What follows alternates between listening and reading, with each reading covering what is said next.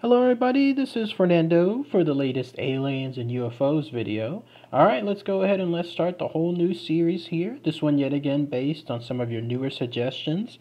Please go ahead and keep them coming. I'm going to be doing this series for at least the next couple of weeks. So anything that I see late in the game I'll still consider. And then as always, I'll look at some of the past suggestions too to see if there's any really important, really fascinating ones that I might have missed. So thank you so much again for your continued patience on this. It's been almost a year when it comes to my go around here. This one is a fascinating entry. Instead of, let's say, talking about a specific abduction or a specific experience that happened to someone, in this case, it's going to be talking about an actual extraterrestrial creature more as a topic rather than, let's say, a specific occurrence. And you'll know what I mean about this here in a minute. But yes, when I was looking at all this info, I had no idea that this type of species existed within the aliens and UFOs world. That's why I love doing these videos, because not only do I get to learn all this stuff, but also so many of you out there get to hear this stuff for the first time too. And it has to do with this. Let's talk about it now. They go by various names, but it seems like the most famous colloquium or most famous term associated with them are the Mantis Aliens. So let's go ahead and let's talk about all that fascinating info associated with them here. So who are these Mantis Aliens? Well, they're a set of species again that are existing within the aliens and UFO world. They go by various other names too. Another one is the praying mantis aliens, and then even in some folklore or some mythologies associated with certain tribes, they also go by specific names there too. But for lack of a better term, they're known as the Mantis Aliens. And then they exist actually within the same aliens and UFOs world, especially when it comes to the information associated with the grays. So you and I know about the grays. Those are the most common, 100% well-known type of aliens that are out there. Those are those tinier aliens, the ones that have the big round head, usually with the big oval eyes,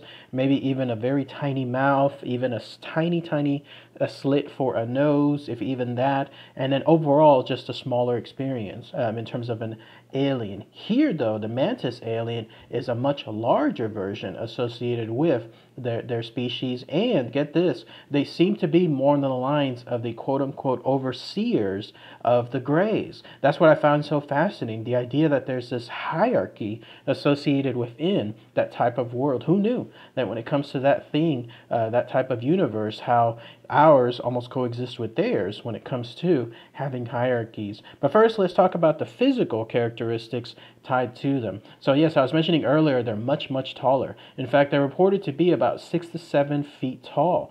And as far as their physical characteristics, imagine a real life praying mantis, but larger and almost 6 to 7 feet tall. That's essentially what you're looking at here. They're bipedal. They're also considered carnivorous.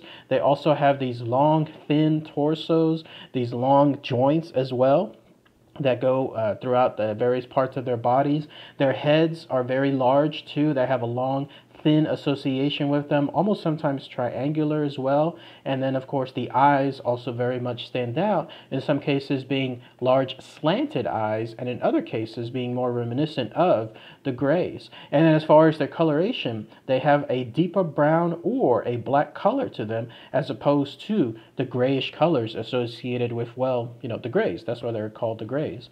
But as far as these mantis aliens too, one of the most fascinating things about them is that they have almost like a ranking of sorts when it comes to their clothing. When you think of the average gray, you think of something that has very tight fit forming clothing, sometimes even shiny type clothing. Here though, these mantis aliens have these robes, and these robes have various colors, and they're all supposed to signify different ranks. So if you ever happen to see one, if you happen to be in the unfortunate circumstance of seeing one, and you happen to look at their various colors, different mantis aliens will have different colors that'll discern their type of rank. Others though seem to be also completely unclothed. I guess it just seems to be on which specific encounter you have. And those that you see unclothed also have this almost like oily substance that seems to cover their entire body. So that's another type of differentiation. And then as far as their physical characteristics on making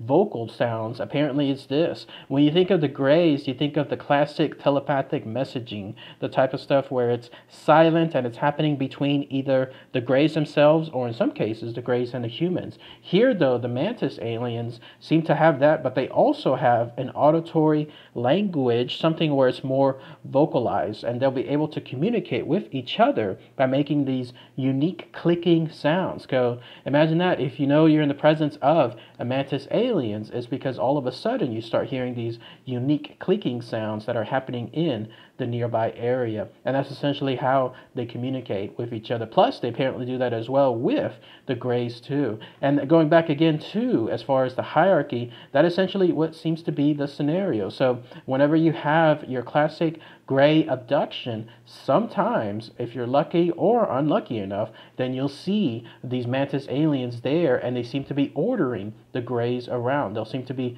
telling them exactly where to go, who to pick up, what to do afterward. That's essentially the type of scenario that most people seem to have. In fact, a Mantis is known to be accompanied by several of these Grey aliens, and then these Grey aliens just do everything almost like a hive mind. It was fascinating to read this info because to me, I kept thinking to myself, wow, this is like straight out of a sci-fi movie. Like when it comes to the movie Aliens, you had, of course, the gigantic queen who reigned above them all, and then you had the drone aliens that were there ready to serve her, ready to take commands. And then they all operated on a collective mind as opposed to individual mind. Such is the case here. And then as far as anything else, as their origins, they go back apparently to a lot of Native American and African American mythology. Remember I was mentioning earlier how they have various names associated with them too. Well, apparently there's this idea that so many other people a long time ago during that time period, during their interactions with these Mantis aliens, they associated them with granting life on Earth, almost like granting language, granting fire. They're the ones that brought about the ability to almost communicate. In fact, they almost directed some of the earliest civilizations here when it comes to hunters, pointing them towards the moon, using that as a way to encourage them to throw things, and then that way they'll be able to advance as a civilization. And that leads to another thing as far as their actual intents here. You have, of course, the classic abductions, which are terrifying to anyone that happens to encounter them.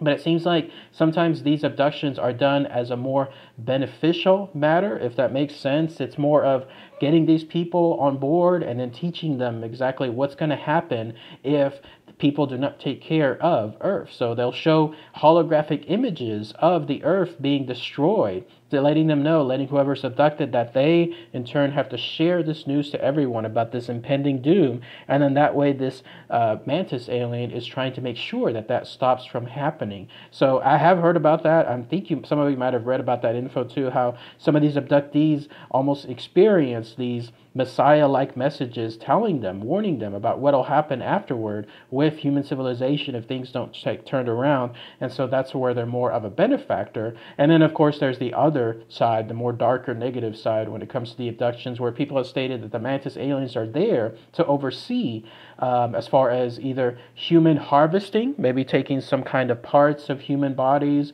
mixing in with others as well, creating like a I don't know if you call it like an insect-like by combination of beings between humans and these Greys, or even in this case, the Mantis aliens. Who knows? But that seems to be more along the lines of the more darker side associated with this. In fact, if you have the unfortunate circumstance of getting a Mantis aliens who are known as, get this, the tall blacks, like they have a very dark skin, very almost blackish skin. Those are the ones that seem to be the ones doing this DNA harvesting, this almost like abduction of people just to have medical experience done on them. So very, very bad circumstances if that occurs there. But that's pretty much it as far as the info tied to these Mantis aliens. They're seen very rarely, no doubt because of their hierarchy, because of their rankings. They would allow more of the Greys to do a lot of the grunt work so to speak, when it comes to these abductions and then visiting certain places here on Earth. And then it's every now and then they'll just make their presence known, and then that way they'll be able to either share their more beneficial information with humankind, or conversely do some very, very bad things to the humans too. But if anyone has any more info, anything else I might have missed, please post those comments below. You know how much I love to hear anything else that we can share to the YouTube audience. If there's anyone that has any specific encounters that they know of, not necessarily hopefully with themselves, but with others, to see if there's one that stands out, please post them in the comments. Who knows, maybe I might share it within an upcoming video too, as far as an actual listing for an encounter, because in this case, like I mentioned earlier, this one is more on the lines of more of talking about the species of these mantis aliens as opposed to an actual encounter. But all right, everyone, thank you so much as always, and please continue with those suggestions, and I'll be doing some more of those going forward. All right, everyone, thanks, and as always, take care.